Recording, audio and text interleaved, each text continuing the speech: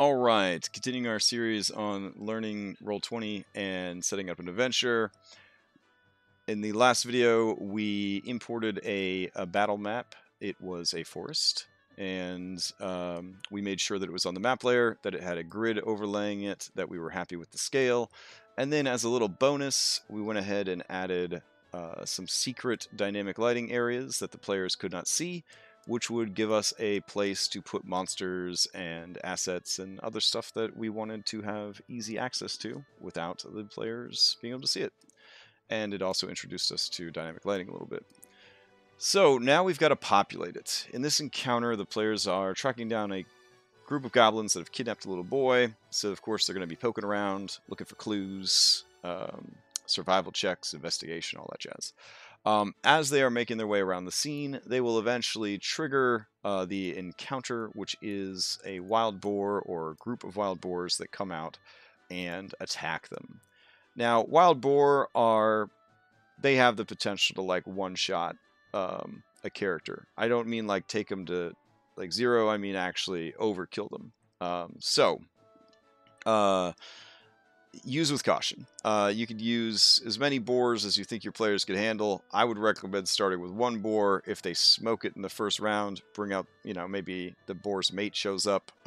But if you have a bunch of squishies that don't have a lot of hit points, there isn't like a beefy boy that could take the hit up front, or a level 1 Forge Cleric with an armor class of 21 or something, I would definitely recommend having the boar start far away from the party and waste its first round charging, because, man, you will seriously kill somebody if you're not careful. Anyways, back to the Roll20 tutorial. We need a boar. Where's the boar at? All right, we've got 3... we got 3 ways that we could do this. The first one is money. If you buy the monster manual, it's this simple. You go to the compendium, you type in a boar. It brings up all the monsters that are in your compendium. Of course, these monsters are unlocked with the power of money. I think the monster manual is like $30. I know you already purchased it on D&D Beyond. You already purchased the physical book. You're not going to purchase it again, damn it. But if you do, it's as easy as going here, grabbing the giant boar, dragging it over, and now I have a giant boar. The token's already built. It has macros for all of its attacks. I could track its hit points really easily. Everything's just there. So I could be like, hey, use a tusk attack. There you go. Yeah, it's just what I mean about how it could instantly kill a first level character. Especially if it had a charge on top of that with an extra 2d6. Oh my goodness.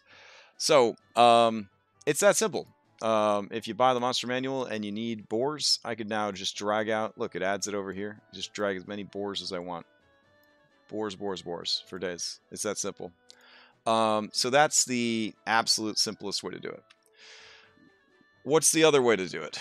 The other way is to roll dice. So what I mean by that is very similar to the analog world, where you throw a miniature on the table and you check its stats on the stat sheet that you printed out from D&D Beyond, or the page that you put a post-it note on in your monster manual. You would refer to those sources for the stats, and you would just use Roll20 as a literal virtual tabletop. You would have a miniature, and you would use the dice roller. So let me show you how that works. Earlier video, we talked about the token tool and building a token, or at least I told you where you could go get it to build a token. So same deal. I'm going to assume that you went and built yourself a boar token.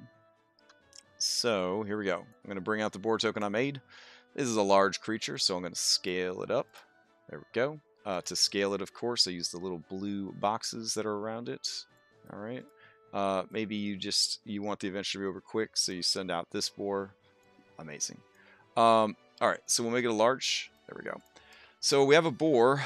What do we need now? If I'm running the boar and it doesn't have a Roll20 character sheet, and I have the stats for it printed out, or on my phone or my iPad or another screen on my computer, wherever you're referencing the boar stats from. I don't have them memorized. I kind of have them memorized. Whatever. We'll make it work. So the boar is going to attack Chamomile. So it's going to come out of hiding.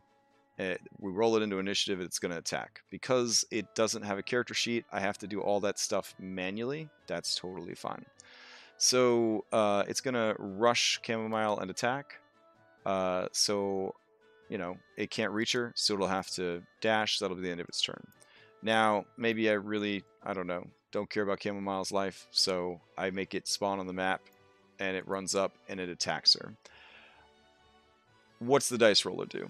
So I'm going to mouse over my tools and go to the D20, and this is a really cool tool. It allows you to sort of quickly grab a certain number of dice and roll them. Let me give you an example. I need to take 3d6 fall damage. I mouse over the 3 next to the d6. It just automatically rolls it and adds it for me. Pretty cool. Since I'm going to constantly need this thing to roll for the boar, I'm going to want it to be readily accessible. So I'm actually going to go down to the bottom where it says Advanced Dice Roller. And, oh man, this is pretty big, right? It takes up a lot of room on your screen. So you can minimize this by clicking the word Dice Roller or near the word Dice Roller twice. And it will shrink it down. And then when you're ready to open it again, you click it twice and it opens it up again. Way easier than having to go to the left, mouse over until you find it, click on it, open it. This way we can just open it, toss it aside, open it, toss it aside. So while it's open, the boar runs up, it attacks Chamomile. I check the stats. It rolls a d20 plus 5. I roll it. I say, Chamomile, a 19. That's going to hit your armor class. She starts crying because she knows how much damage she's about to take. I'm like, it gets to add 2d6 to its already 2d6 damage from the charge. So there's 4d6. I believe it has a 3 bonus to its attack. And of course, you'll have your stats open to double check this. Yeah, there we go. And then I hit roll. And Chamomile takes 14 points of damage. She sighs a breath of relief because she wasn't instantly killed by massive damage. I rolled 2 ones. So she falls down, and we've done our service. There you go.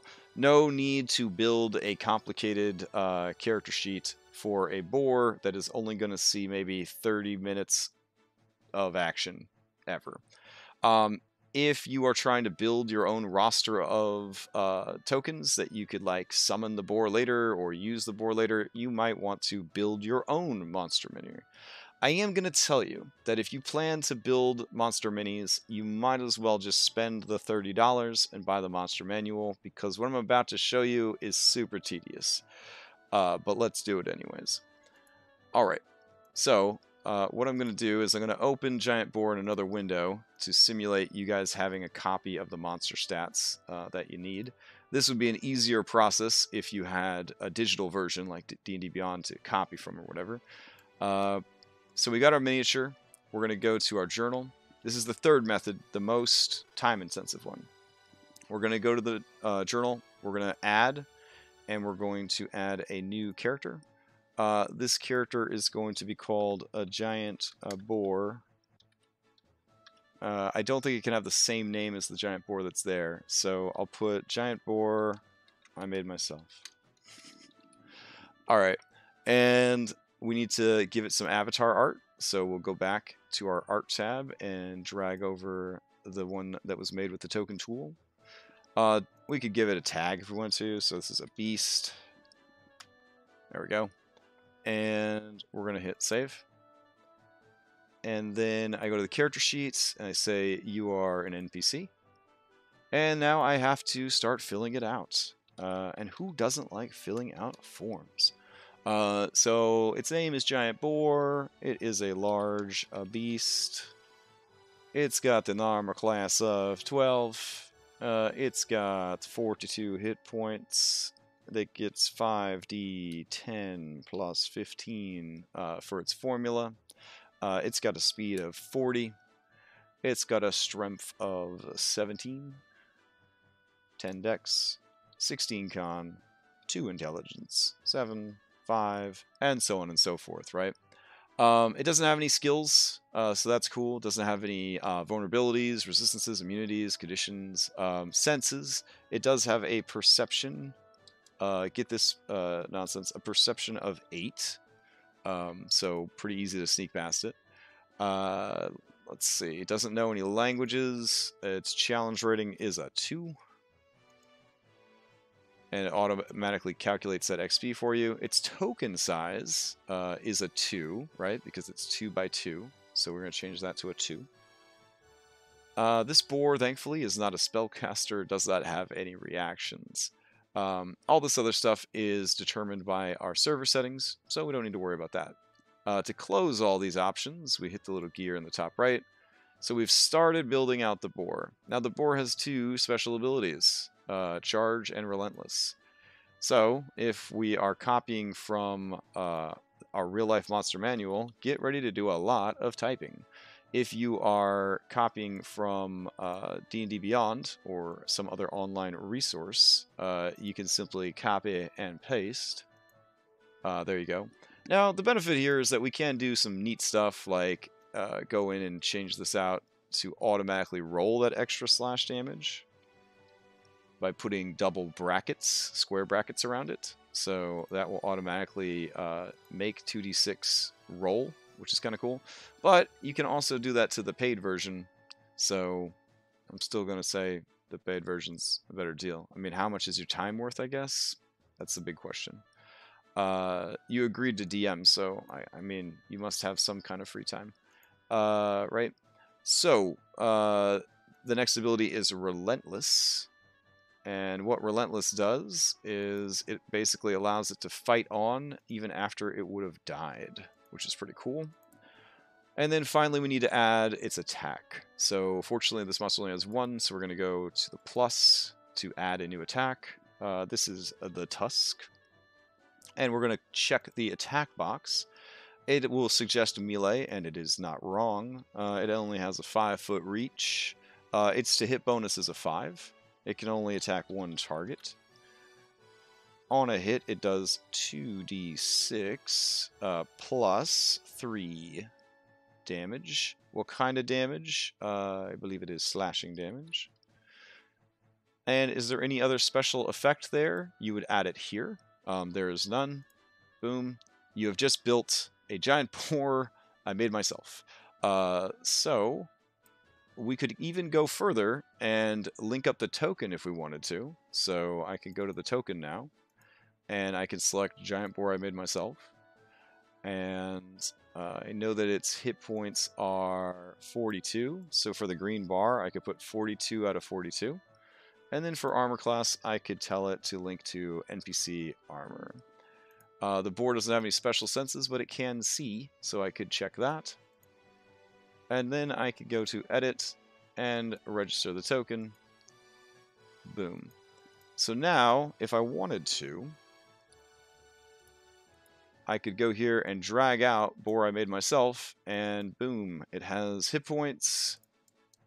I can, track the hit points on the miniature. If I hold down Alt and double click it, it will automatically open the character sheet, and I have macros for all my attacks. So I could use Tusk, I could use Charge.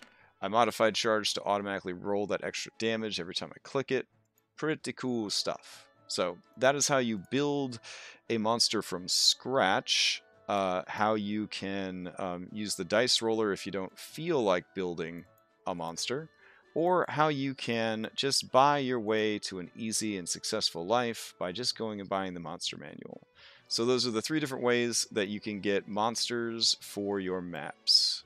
Alright, I'll see you in the next video, where we will actually talk about having a combat in Roll20.